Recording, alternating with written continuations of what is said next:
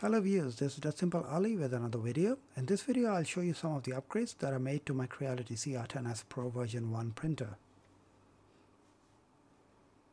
I replaced the stock screen with the BTT TFT35 V3. This is an excellent screen and it's dual mode. This is the TFT mode. To go to the Marlin mode, you have to press and hold the knob for a few seconds. And this will take you to the traditional Marlin mode, which is commonly seen in most of the 3D printers. I replaced the stock extruder and the hot end with E3D Hemera direct drive extruder and hot end, which is mounted on a custom bracket.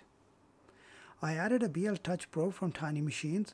These kits come with custom ribbon cables that connect directly to the printer. I've also put in some anti-backlash nuts to prevent the Z-axis from sagging once the printer is switched off. And I have installed the Wham flexible build system for easy removal of printed parts. And last but not least, I've put in some LEDs on the frame by printermods.com. On the inside, I've installed the BTT SKR 1.0 turbo board, TMC 2209 stepper drivers, a 24-volt UPS to resume printing after power loss, and BTT Relay for automatic shutdown after the print is finished. The bracket I used to mount the SKR board is by Skullkill on Thingiverse. The Tft Screen Mount is by David on Thingiverse. And my custom bracket for Hemera is also available on Thingiverse. This is the link to the LEDs that I used. As I couldn't get a custom PCB to connect the ribbon cable to the SKR board, I ordered a PCB for CR-10S Pro, same as the one attached to Z-axis. I've modified some of the connections of the PCB on the Z-axis of the printer. For the hot end fan, I used the 2 pins on the spare E2 socket, so the fan only comes on when the temperature goes above 50 degrees. This is how the ribbon cable coming from the PCB on the Z-axis connects to the PCB inside the printer and ultimately to the SKR 1.0 board. And this is what the setup looks like inside the printer. I have to install extra cooling fan as I live in a hot country. I've also added extension cables to access USB and SD socket on the SKR board.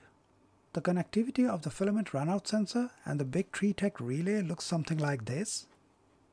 And these are all the hardware changes that I made. Now I'll show you the firmware changes. In the TFT35 firmware configuration H file, I changed the pulse settings and I also uncommented the filament runout commands as shown. For the SKR 1.0 board in configuration H, I set the serial port to -1 and port 2 to 0. I changed the board name to SKR 1.0 Turbo. I've uncommented the PSU control, the PSU name, and set the PSU active high to true. I changed the temperature sensor to 5 for the Hemera and also set the maximum temperature to 275. These are my PID values for the hot end. And I have uncommented the PID for bed, and these are my PID values for the bed. I set the max extrude length to 200 millimeters. I uncommented and changed the drivers to TMC 2209 for X, Y, Z and the extruder. My steps per unit for the extruder came out to 400 and the max feed rate for the extruder I set it to 90. I've also uncommented the S-curve acceleration. And I changed the Z min probe pin to P1_27. I also commented out probe manually. I uncommented BL Touch because that's what I'm using. My nozzle to probe offset values are -3, -40 and -2.6 for X, Y and Z. I changed the invert Z direction to false and I also set the Z homing height to 10. My bed size on the X is 306 and on Y it is 290. The X, Y and Z min position I set them to 0 and the maximum to 320, 290 and 400 for X, Y and Z. I have commented out the filament runout sensor as it is connected to the TFT board and not the SKR board. I uncommented restore leveling after G28. I set the grid max points to 4 and the corner insets to 20. I set the manual X homing position to -14.6 and uncommented Z safe homing. I changed some of the temperature values for PLA and PETG. For nozzle park, I used the X min and the Y min position instead of the max. I changed the LCD language to Western, uncommented individual X's homing menu, and commented out the speaker because I'm not using any.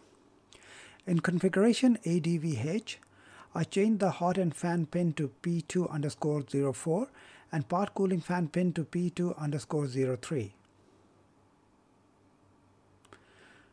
I uncommented the decimal small xy and also the LCD timeout status.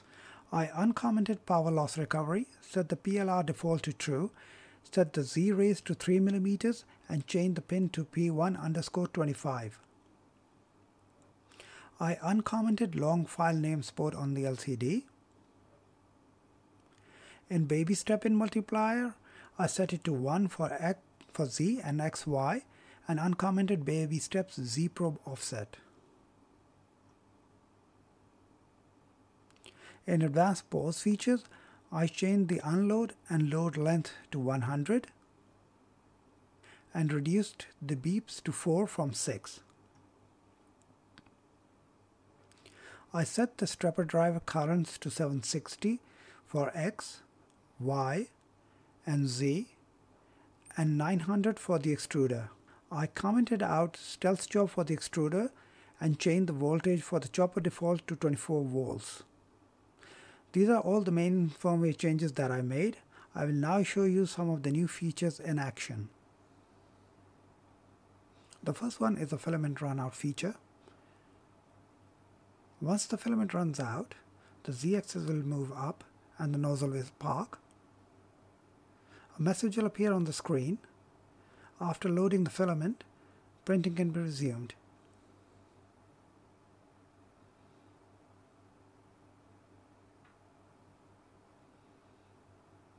The second feature is the power loss function.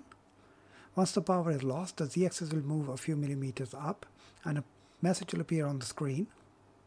Once the power is back on, printing can be resumed via the Tft screen. This function, however, is only currently available when you are printing with the SD card and not the USB.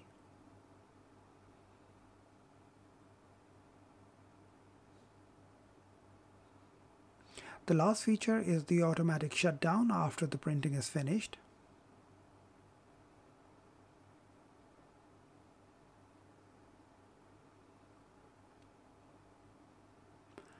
The printer will wait for the temperature to come down and a message will appear on the screen. Once the temperature goes below 50 degrees, the printer will automatically shut down completely. Thank you for watching the video. If you like the video, please give us a thumbs up. Take care and bye for now.